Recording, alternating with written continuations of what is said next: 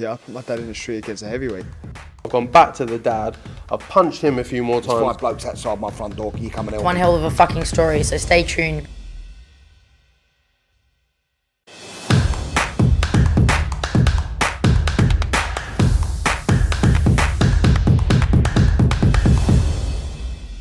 This is KUGAN CASSIUS for IFL TV, proudly sponsored by Everlast. It's the week before the big fight week. I'm joined by MIKAELA Mayer. Is it Mayer or Mayer? It's Mayer, and you can tell this to Coach Al too, because to this day he still calls me MIKAELA Myers, and it's Mayer, singular, no S. Well, Mayer. like Mike Myers. No. Mayer. No, I said the guy calls you Myers with an S. Yeah. No, singular, no S. Mayer. How are you? Doing great. Been here for a couple days now. I came out a bit early, but I've surprisingly slept through the night, like 10 hours every night, so I don't even feel the jet lag. I'm good to go. So I'm assuming you've I saw you actually as I checked out of this hotel. You were checking in, and 14 days out from a fight. Is that normal for you? Well, bearing in mind most of your fights have not really been, we've been in America, so, but is that a normal thing? No, obviously, I mean, I've traveled around when I was competing with Team USA, but I haven't done that since I turned pro. All my fights have been domestic in the United States, so there's a few reasons why I wanted to come out. Obviously, there was a lot of media that we wanted to get done, and we didn't want to cram it in on fight week, and we're, trying to zone in and focus. And also, there's weight requirements for the UK that aren't in the US, and so I wanted to make sure I had plenty of time to shake that plane weight. When you're sitting on a plane for 10, 12 hours, sets you behind a little bit. So wanted to get here a couple of days to take care of that and just acclimate and get used to the environment. And yeah, I'm glad we did, though. I feel good. The biggest surprise when this fight was announced is that it wasn't headlining its own show, because when we look at the main event, your fight with ALYCIA is also a main event. So were you happy to kind of almost play a little bit of second fiddle, as we'd say here in the UK, to Shields and Marshall? I absolutely had a say when it came to doing this, right? And I'm excited about it. I think it's awesome. I think it's unique. I think it's never done before. And I was very on board with it. And my biggest thing to me, like, if I don't care, like, nobody else should care, because this was done to me for the fans. I thought this could be a one-stop shop for the fans to see two iconic fights, and I was hoping that they would make it an all-female card at the end of the day, which they did. So it all worked out great. I'm really excited about it. I think this is maybe the only time in my career I'll ever get to do something like this, and so I'm just embracing it. I get to be on the card with my 2 Olympic sisters who I went to Rio with, so that's really exciting also, and I think it's awesome. I mean, the only 2 things that mattered to me were, 1, my pay, and 2, that the world was going to be watching, the world was going to see it. And my pay was negotiated before we decided to join cards with Shields Marshall, and people are definitely going to be tuned in. This makes it even more exciting. So I'm good. I think it's great. As much as people have embraced women's boxing, and rightfully so, with some of the fights that we've seen and the calibre of fighters that we have seen over the last sort of 4 or 5 years, to have a card solely with women on it is not a known thing, especially here in the UK. It's the first time it's ever been done, from your fight to Shields Marshall to the rest of the undercard fights. Everyone, if you didn't already know, will be a female on the card, which is history making as well. So to be a part of that, like you said, that's something special. Exactly. I'm so glad they decided to do that. I was secretly hoping that they would do that, and just go ahead and continue, because you already have plenty of support for this card, right? I mean, Shields Marshall could have stood alone, me and Baumgardner could have stood alone, and now you have both of us together on one card. And so why not now bring up the next generation of young women and put them on the card too and give them that exposure? I feel like young men in this sport have that opportunity all the time. Oh, we're going to put you on this guy's card, we're going to put you on this champion's card, and they have this like platform that's already established for them that they can kind of pop onto the scene and showcase their skills. And so I feel like me and Clarissa are providing that now for the next generation of young women, and so this is just the natural progression of where women's boxing is going, and yeah, it's great for the sport. I think when fight week approaches kind of in a few days, next week, we'll kind of see the scope of how much of a bold move this was from kind of Boxer and Sky Sports, etc., to do this, because I think that the idea behind it is great, and to have an all-female card. The reality, we're going to see next week exactly whether it was kind of a working formula. Well, I mean, what do you think? If we put a guy on the card, that it would have sold much better. Like, I just don't see that. Like, I think it was a very calculated, smart risk, if you want to call it. I don't think it's a risk at all. I mean, you have 2 awesome world title unification fights on there, so I don't think having a man on this card would have done us any different. No, I didn't mean that. I didn't mean that. I think you took that. No, I'm not going to edit nothing.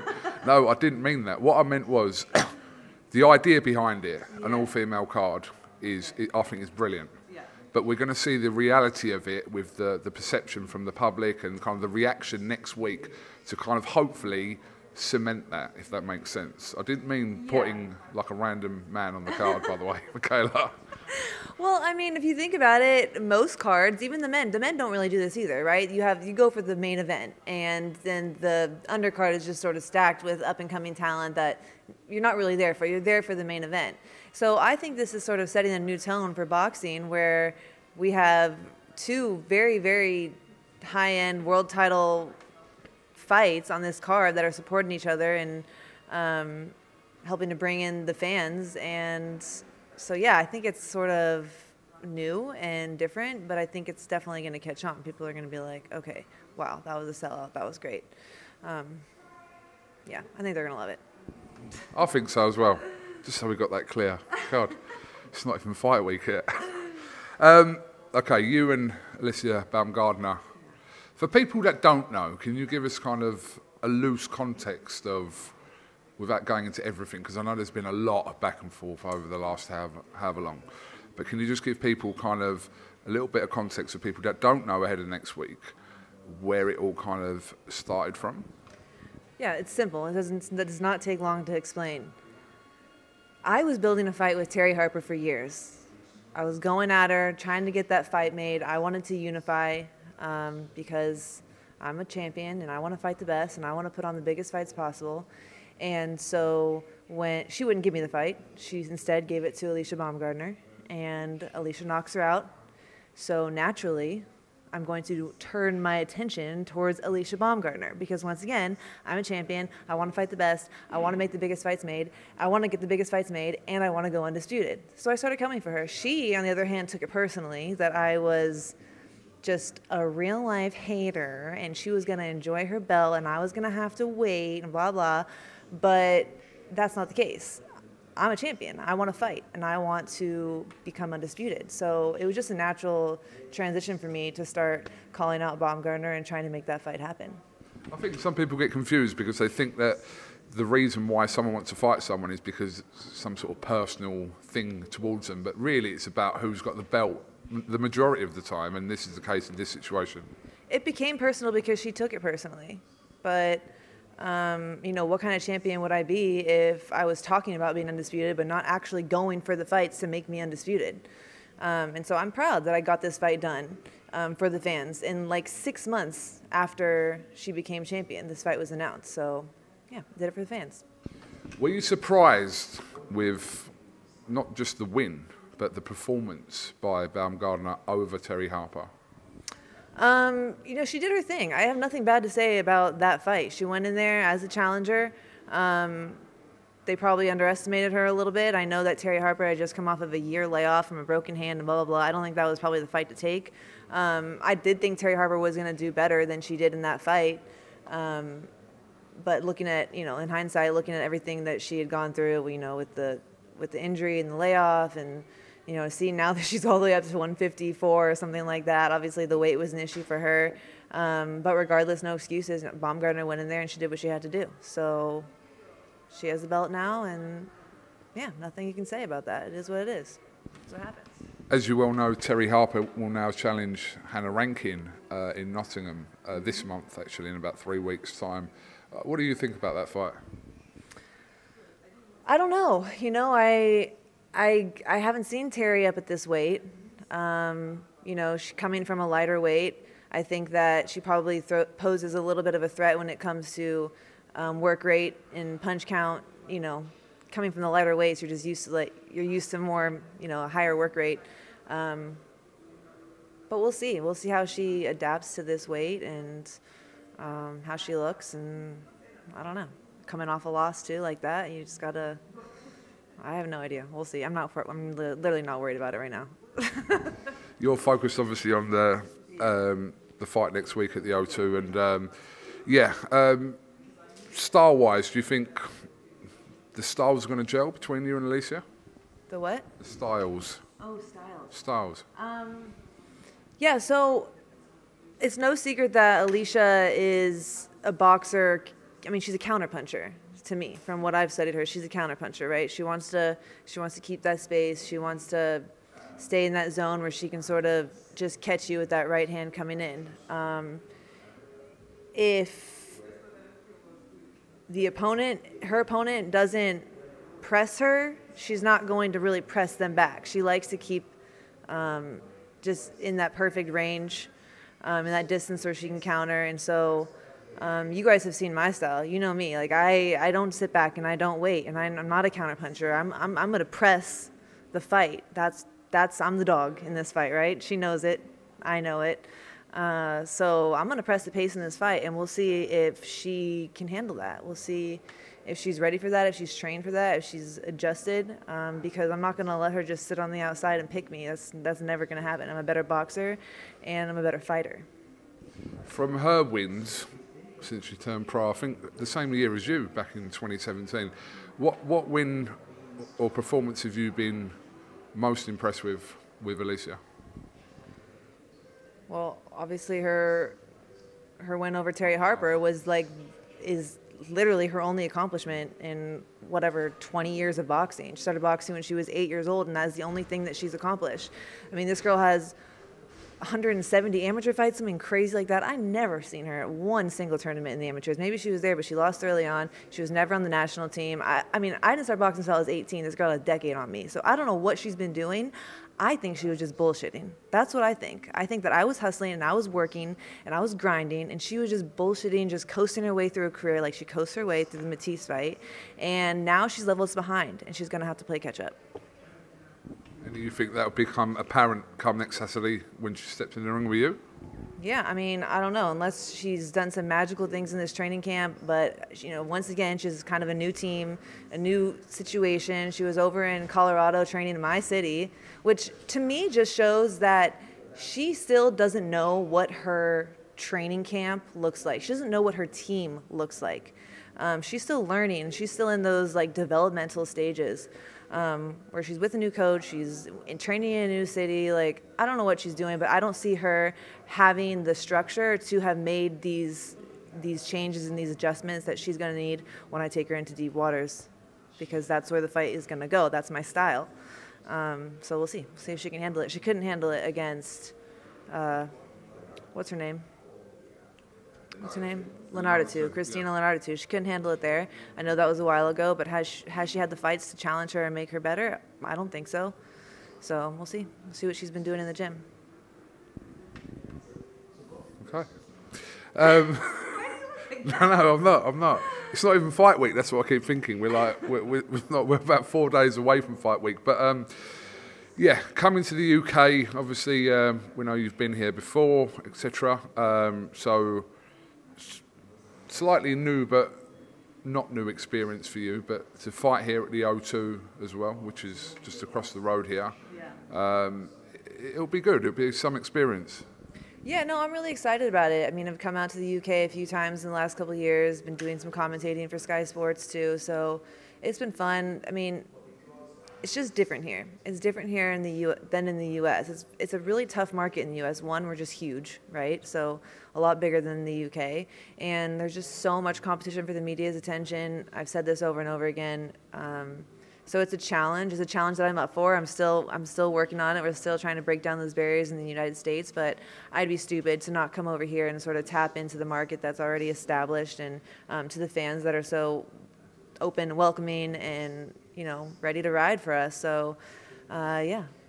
I'm assuming, like I said, about, 8-9 days out from your fight, that you're going to be put through kind of a heavy media schedule as well. Like, you're probably going to be pulled here and there, something that you're kind of used to, but at the same time, at this scope, at this kind of the level of the fight you're having with ALYCIA, you're going to embrace that? Yeah, well, that's one of the reasons, you know, I came out a little bit early. We're spreading out some of the media, so I'm not all crammed in. But listen, I still got Coach Al breathing down my neck.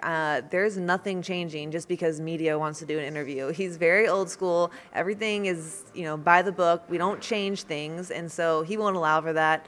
I got to make sure that we choose wisely, and training comes first.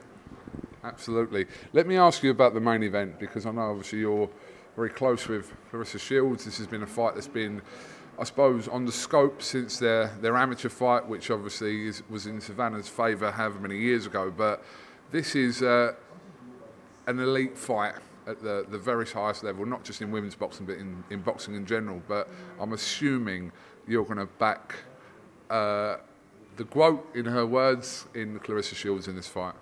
Yep, Claressa Shields is my Olympic sister. You know, I'll always have her back. I'm always going to be Team Claressa, and I genuinely do believe that she will come out on top on the 10th. And nothing against Savannah. I think Savannah's a great fighter too. She's proven to be a great pro, proven to have some power. But Claressa's work rate and her intensity, it's kind of, I guess, similar to MIKAELA Baumgardner, right? Like, I don't think that Claressa's going to let Savannah get set to really drop those big shots in, and a puncher like that, you have to let them get set. So we're just not going to allow it. I can't wait for this fight week, because I think aside from even the build-up when it starts up between you and ALYCIA, obviously we're going to see Savannah and Claressa, who clearly don't like each other. So we're going to see an interesting fight week in terms of the build-up. But I suppose all that stuff doesn't really matter. What does matter is what happens next Saturday here at the O2. Yeah, so, you know, it matters to an extent, because I think that this is obviously one of the greatest era of women's boxing so far. You know, we're really making strides in growing our sport and growing our place in the sport. And what we really needed is rivalries. We need those rivalries that the men have, because at the end of the day, this is entertainment, and we're putting on entertainment for the fans. So the rivalries are important, the build-ups are important, but obviously for us as a fighter, the most important thing is going in there and sticking to the game plan and being disciplined through those 10 rounds. So that's my main focus. The build-up's almost over. We did our job there. I think we sold this card really well. It's going to be exciting, and it'll live up. It'll live up to the hype. I definitely believe that. I think that as well. Right, let's move out of your zone of fighting, so you can you got a bit aggressive at some parts of this. I was like looking you dead in the eye. Did you watch any of the influencer show that was here at the O2 last week? What is your thoughts on this whole kind of, it's not a new wave because it's been happening for the last 3 years, but any thoughts on kind of that whole concept? I'd like to consider myself a progressive thinker. This is just the new day and age. Like, this, it is what it is. It's social media, you know, YouTube and everything that you have. It's a whole new way to market your brand and sell yourself. So the people who have capitalized on it, you can't hate on them for that, right? That's just their hustle. It's working for them. They're making money. So I think as long as you're talking about boxing, we're all winning, because people will say for a while that boxing was a dying sport. I don't believe it was, but I think it's definitely back with vengeance. I think that it's one of the top sports being talked about in the world right now, and so that's all that matters to me. Keep talking, keep showing up for these fights. I don't really care. I don't think it's doing any harm. If anything, it's just, you know, getting our sport out there. All publicity is good publicity? Yeah, I guess you could say that about this. Yeah. I mean, you know, there's real boxing fans, and then there's sort of the fans that are jumping on because of this YouTube and this social media stuff, but it's just another demographic. Like, to me, it's just another demographic of fans that we can potentially reel in, that can become real fight fans. So, yeah, I'm looking at the positive in it. I think you did well there. Okay, do you know what day it is today? September 1st. No, like, you know, in England we have these like made-up holidays. Do you know? No idea. National Song Day today. Do you know that? National Song Day? Yeah, National Song Day. Oh, God. Yeah, National Song Day. So basically everyone we interview this week has to do a little bit to contribute to National Song Day. It's for the kids, so we can't obviously say no. Yeah, you've got to give like 2 verses of your favourite song, and then that contributes to helping the kids. I hate you. No, seriously, I'll Google it right now. If you hold the mic, well, I'll Google it. Oh my God, it's a thing. National Song Day, September the 1st, traditionally a UK phenomenon. Okay, so 2 verses of any song you want, doesn't matter. You can go as loud or as quiet as you want, but it's for the kids, so, you know. Okay. Okay, like I said, it's for a good cause. It's doing help and spreading joy around the world, so 2 verses, that's all we ask. Okay. Ready? Colors of the world, spice up your life. Every boy and every girl, spice up your life. People of the world, spice up your life. Stomach to the left if you're having a good time. Shake it to the right if you know that you feel fine. Shake it to the front, ha, ha, oh, why? Stomach to the left if you're having a good time. Shake it to the right if you know that you feel fine. Shake it to the front, ha, ha, ha, see, yeah, hold tight. Amazing. Wow. I would dance. Wow. It's not National Dance Day, so you're all right. Actually, like the official rules is that I have to sing a verse as well, but I'm not going to do that anyway. But no, it's really good, really good, really good. And I think once National Song Day obviously kicks in later on today, I think this will be. No, it's a serious thing, honestly. They're doing it everywhere: Tokyo, Paris, London. Whatever. Anything for the kids. It's for the kids. You can't say no. It's for the kids. Well, I gave him more than 2 verses, so I hope that paid double. That was unbelievable. That was unbelievable. I saw snippets as well of you going to see Anna Woolhouse and what you did. Because first of all, I was like, in my head, I was thinking, shit, is that what Anna wears? It is what Anna wears. So, It is. yeah, I know. I didn't know if she would know. I didn't know if she would notice right away, but I actually looked exactly like her. I felt like I did. So when I showed up, she was like, "Oh my God!" She knew right away. What did she do? Sorry. Oh my God, just like that. Is that's your British accent? Yeah. Yes. Yeah. Need some work on that. I don't know about that. Sounds pretty perfect to me. No one in England talks like that, Michaela. Seriously. They literally talk like this. They don't. They talk like. Literally, they talk just like this. Literally. Okay, man. I'm going to end this interview right now. See? That's a cowboy. What? You sound like a cowboy. It's all the same to me. It's all the same to me. Last one, we're going to see The Gloves Are Off with you and...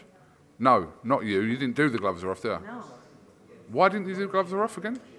Well, I don't know. I just got here and they haven't scheduled it or anything. I know that they did the press conference with Clarissa and Savannah. We weren't even announced that we were on the co-main event yet. So, but we did a little something with ESPN that should come out fight week. So you'll get a little bit of it. But yeah, no talk as to like a sit down face to face. That's weird. That might be coming. I don't know. Right, okay. Well, listen, Michaela, thank you very much for your time. Yeah, and we'll catch up with you next week. Thank you for contributing to National Song Day. You're welcome. Like the society will be very happy with your work. So, have you got anything else you want to say before we finish? Nope. Just tune in Saturday, September 10th. Like I said, it's not going to disappoint. The hype is real. The rivalries are real, and we're going to fight. It's going to be a fight, that's for sure. So we'll see. If you're not at the O2, which you should be at the O2, tune in next Saturday, September 10th. It's an absolutely stacked card with 2 unbelievable main events. So we'll call it both main events. There's no code, it's 2 main events on the card. Michaela, thank you very much. Thank you.